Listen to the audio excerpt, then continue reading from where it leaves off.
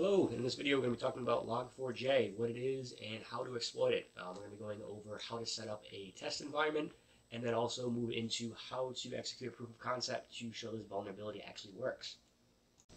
If you haven't heard by now, this is one of the worst 0 days and vulnerabilities that has been discovered to date, and it's literally taken the entire cybersecurity community by storm.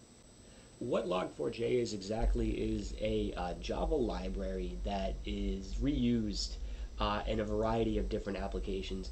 And software reuse is actually a pretty common coding practice, but unfortunately what happens with that is you're trusting someone else's coding, you're trusting their code to be secure, and inherently you could possibly be creating yourself vulnerabilities, which in this case is what happened.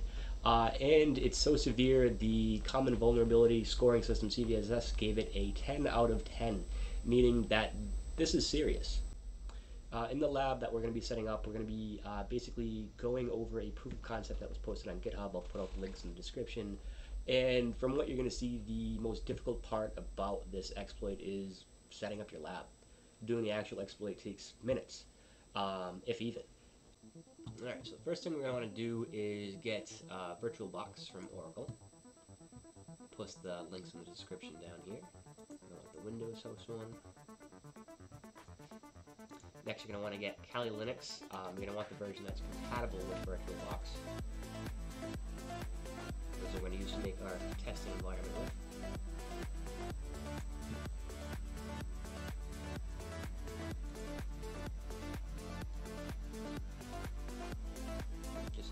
Next, all the way through.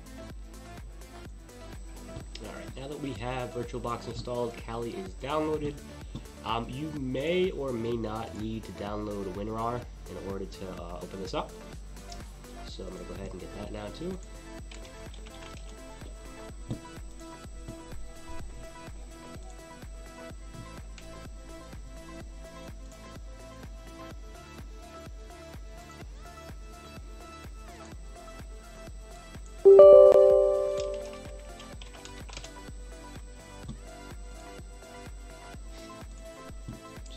Next, if we have to do this, and boom, we have WinRAR. So now we should be able to open up our Kali Linux VM, and we'll go ahead and just extract that right out of the downloads folder.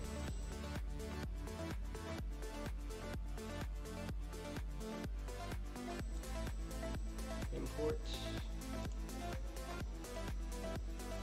and now that it's extracted, we'll be able to open it. And you're going to import it. So by default, it's going to give you about 2 gigs memory for your VM. I think it might have boosted to like 4 or 6, maybe 8, depending on how much you got available. And in this case, we'll go ahead and we'll make it 8 gigs.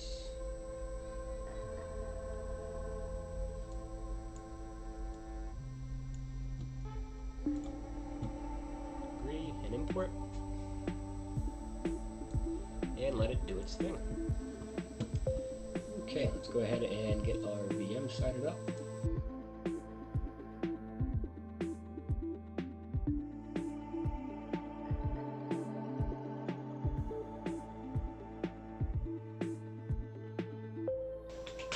Alright, and by default, Kali.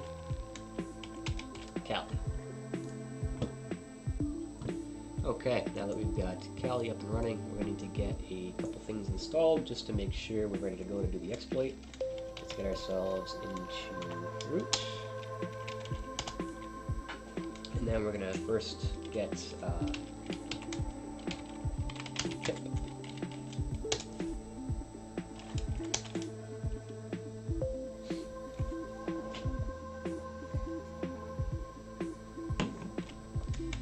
Next, we're going to do Python 3. Okay, that's good. Now we're going to do Docker.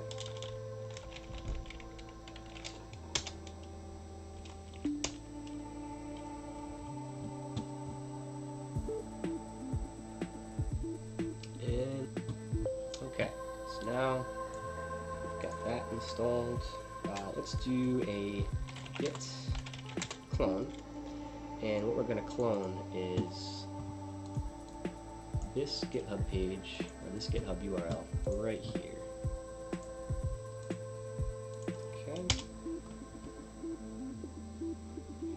So now we're downloading the contents, and in a moment we'll be able to travel to that directory and we're going to work on it. Let's do an ls, see where we stand. And we can see right here we have our log4j shell PoC. Alright, so let's do a cd log4j shell PoC. Alright, I'm in there.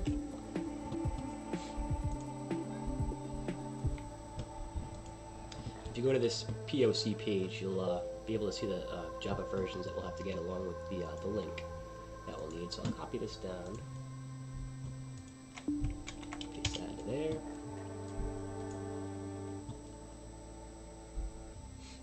And now we're looking for 8U20.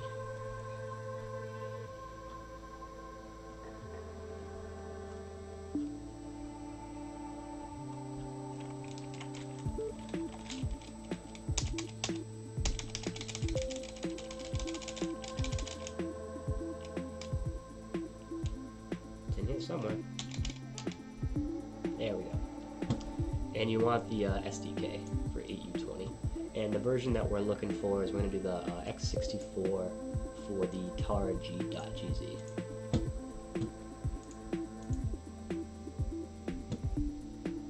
And you're going to need to create an account for this. I'm just going to sign in and get the download started. Okay, so now we're ready to run our code. So specify python 3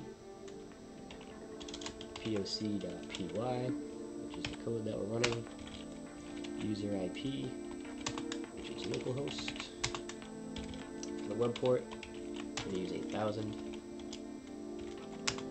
and the port that we're listening on for netcat is going to be 9001.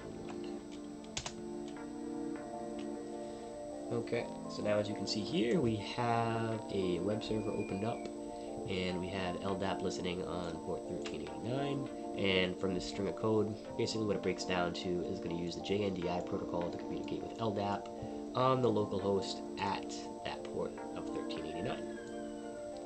So let's go ahead and copy this. We're going to go back over to our netcat listener.